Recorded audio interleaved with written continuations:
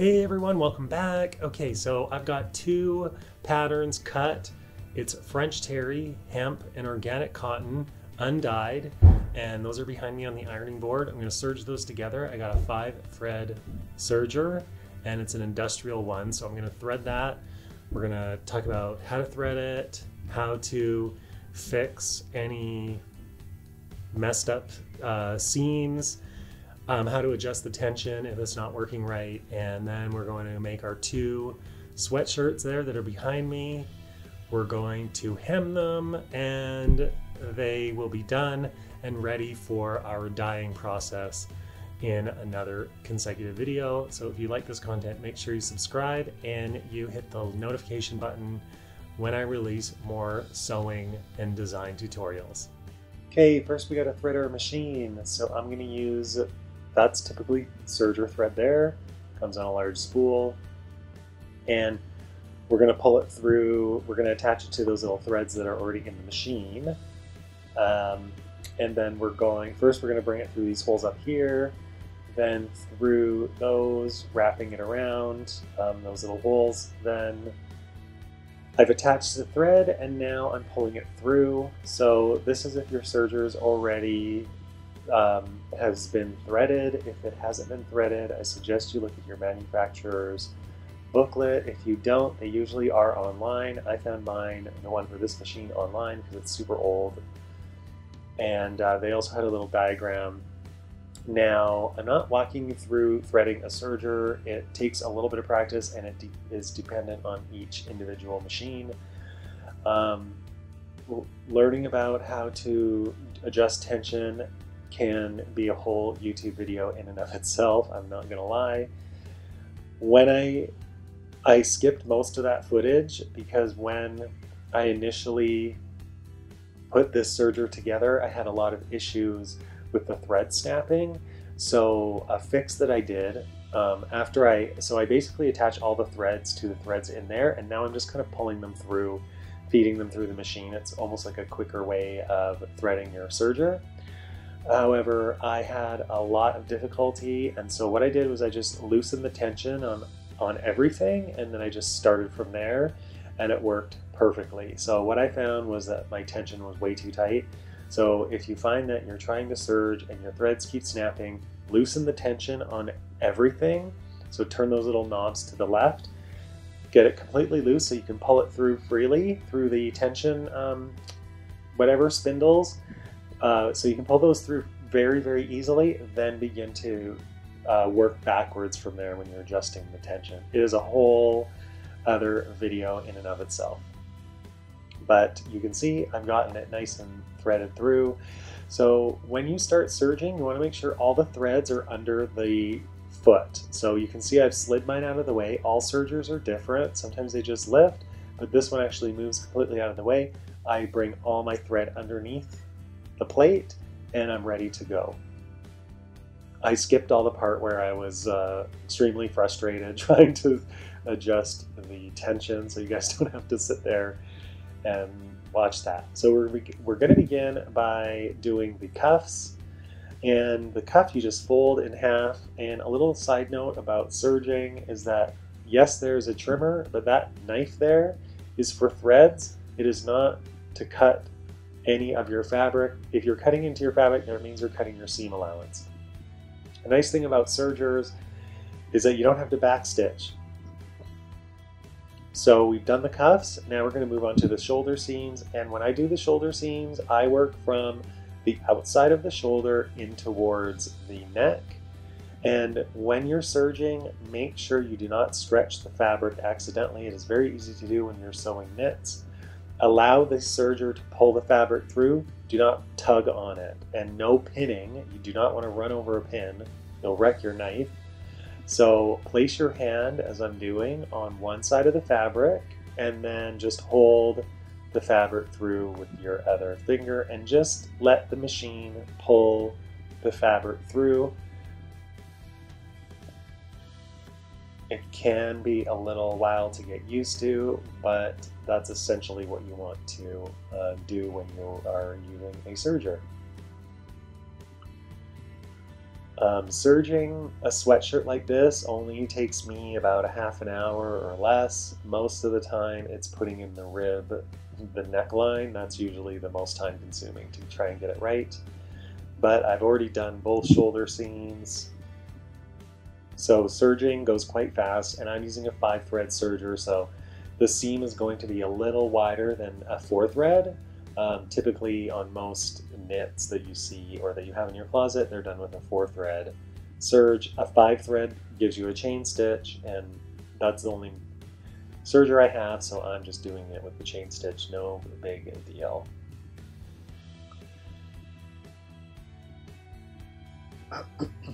And I've done a little bit of a mistake and had to seam rip. So what I did was I stitched the fabric on the wrong side.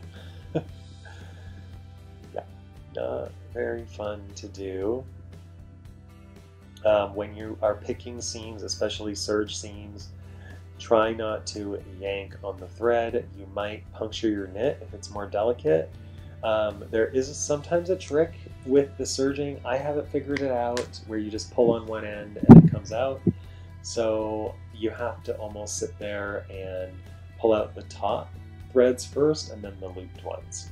So now that we're ready to go, we are sewing the sleeves on. Now this is a drop shoulder sweatshirt I'm doing. So the sleeves are actually, they have a very, very low arc, and so you can't really tell I'm sewing a sleeve on because it's almost a straight line. When I sew more fitted sleeves, you'll see more of a sleeve cap and an arc, and I'll have to ease that through the serger. So this is just a very simple dropped shoulder sleeve, almost like a kimono sleeve. So if you're a beginner serger, or if you're a beginner using knits or sewing knits, sometimes doing a drop shoulder is really easy and you don't mess up. There's less room for error when you're serging, and of course when there's less room for error, you don't have to sit there and pick your seam forever.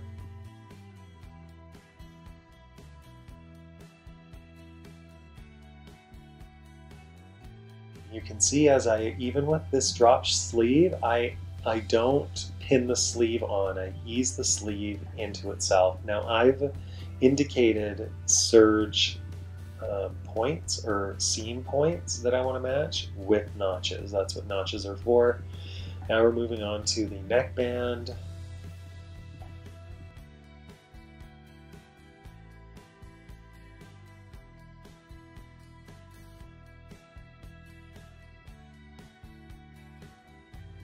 You want to make sure that the ribbing is equally distributed through the neck. Usually the neck at the back is a shorter distance than the neck at the front, and so usually what I do is I fold the neckband in half, and then I bring that half, I cut it in half, and then I add a centimeter to one side of that half point, and that's where I kind of pin. Another version of this is to fold your sweatshirt so that the shoulder seams are touching. Pin your neckband to the center front, pin your neckband to the center back, and then lay it out again, and then pin the neckband to the sides. You should see the neckband should be smaller than the neck itself, the neck hole, because we're actually going to be stretching the neckband to fit into our neckline, and that way you get the ribbing laying nice and flat against your neck. If the neckband was the same length as the neck, it would bulge out and it would sit off of your shoulders. Now, not everyone wants that, but maybe sometimes you do. However, for a standard jersey ribbed neck, you want to make sure it has enough stretch in the band so that it shrinks and it hugs your neck nicely. So you can see I folded the sweatshirt so that the shoulder seams are touching at the neck. I pinned the band at the front and I pinned it at the center back.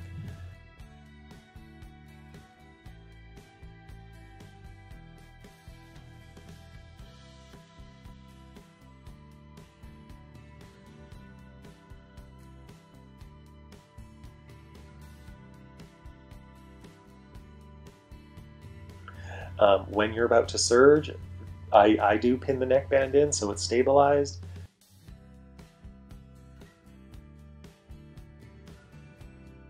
And when we're sewing in our neckband, you sew the, you put the fabric in so that the neckband is facing up as it gets fed through the serger. That way you can hold onto it and stretch the neckband as you serge. That's why each pin is really handy. In some patterns, they use notches, and so you'd have to stretch the neckband to match the notch on your neckband. I'm using pins here just so you can see in the video because the notches are a little harder to see. As a designer, if I was designing a neckband to go into a sweatshirt, I would indicate with notches on the pattern where the shoulder seams are and where the center front and the center back is, and then I wouldn't need pins sewing to sew in my neckband. It would be a lot faster. I wouldn't need to pin it in. I could just match up the notches and stretch the neckband and be done with it.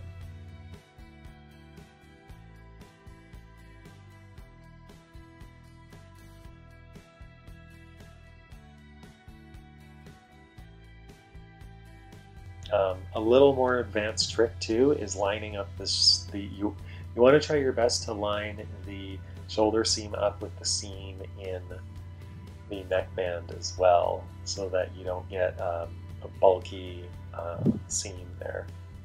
And the way I do that is I just stretch the neckband and then place it into the seam at the shoulder. So it's a little challenging. It's not a fast. This is probably the more challenging part of the sweatshirt. So take your time here. It's not a big deal. I do it too. You don't want to have to pick the neckband out. It's really frustrating.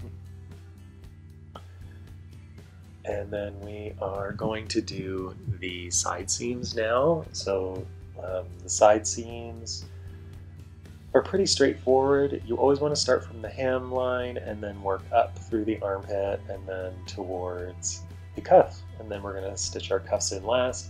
In the same manner, match up the seam to seam, and then you serge.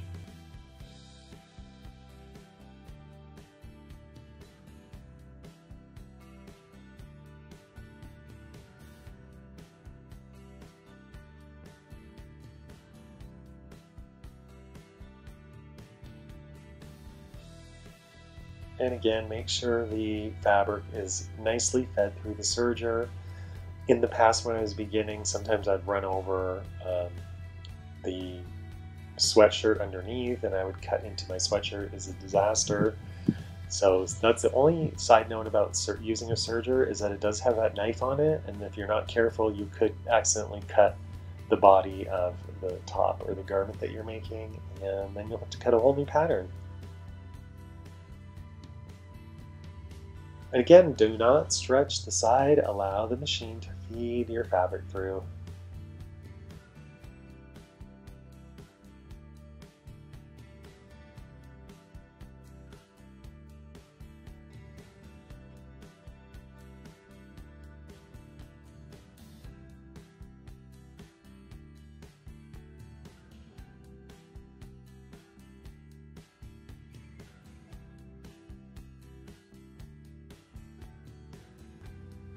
Okay, so adding the cuffs. Alright, so we're going to fold the cuffs in half, matching up the seams of the cuff, and then we're going to line up the seam to the seam in our garment. So that can be a little bulky, so what you do is you have one seam in one direction and the other seam facing the other direction. You stretch the cuff a slight amount, and then you place the edge of the cuff. Once it's stretched out, it's a little easier to line up with the seam. It can be tricky. It's a little bit more advanced, but if you try that method each time, you'll have a really nice seam that lays that has less bulk. If both of your seams are serged in the same direction, you could have a part where it's kind of bulky. So I have them facing alternate directions. It takes a little bit of messing around with, but when you're serging your cuff, it's the same. You put the cuff and the sleeve into the machines, but the cuff is on top. So the presser foot of the machine is pressing down on the cuff, and then the body or body fabric of the sweater is underneath the feed dog and then getting pulled through. That way you can stretch the cuff a lot easier, and you can feed it through as I'm doing here with both hands. I've got a lot of pressure on that foot there, so for me it's really easy to stretch the cuff quite a bit and it'll still pull it through. That's the nice thing about industrial overlock machines. And I always check to see to make sure that I actually sewed the cuff on and all the ribbing points, because it's very easy to miss for the serger to not catch a layer of fabric, and then you think you're finished, you go to flip your shirt inside out and there's a little missed seam. So try and get in the habit of making sure everything's lined up before you serge it through. It's not a big deal to go in again and go over it, but then you just get thread bulk happening on your seam, and it's just not very pretty. It's not nice aesthetically.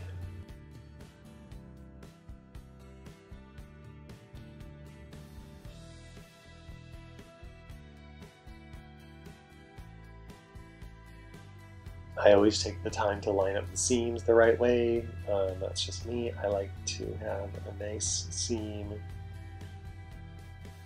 and I don't like excess seam bulk or seam allowance bulk happening.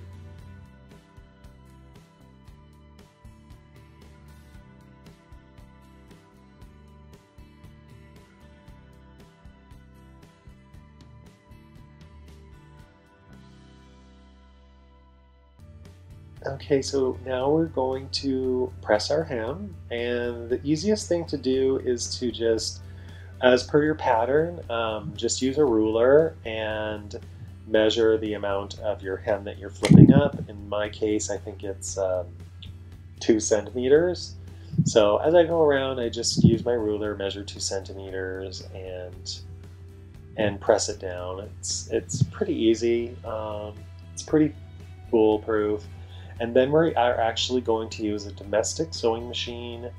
It has, or just a regular sewing machine that has a zigzag option. So in order to hem and knit, you need to do a zigzag pattern, or that's what your zigzag stitch is for on your sewing machine, in case you were wondering.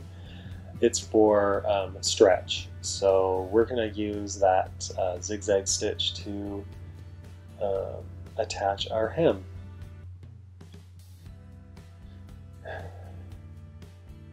So when you are attaching your hem, make sure the zigzag stitch goes right over top of your raw edge of your fabric, so that we make sure that we're sewing directly through. So the raw edge of your fabric is in the center of your presser foot, and the needle is going side to side, left to right over the raw edge, and that's going to secure your hem. I always start at the side seam when I'm doing that, so you don't notice the back tacking or the back stitching.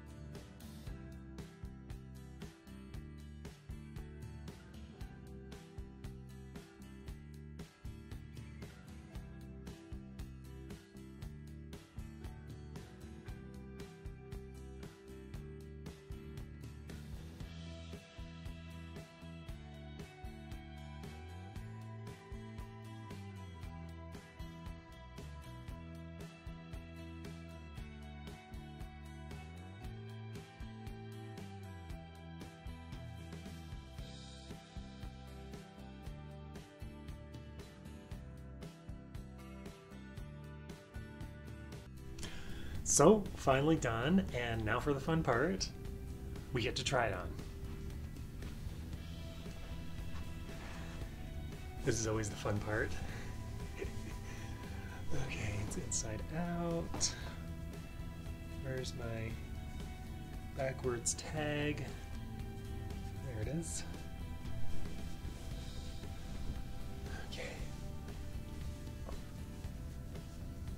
Hope everyone likes it. It's kind of interesting. It's a little higher right here.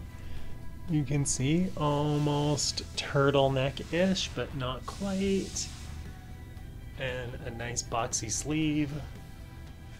It's kind of neat, and it's comfortable, especially around the neck. I usually don't. It's like a t-shirt neck, see? A little bit higher. It's cool. Drapes down in the back.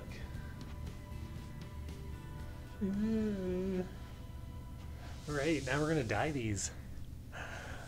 It's very exciting. Okay.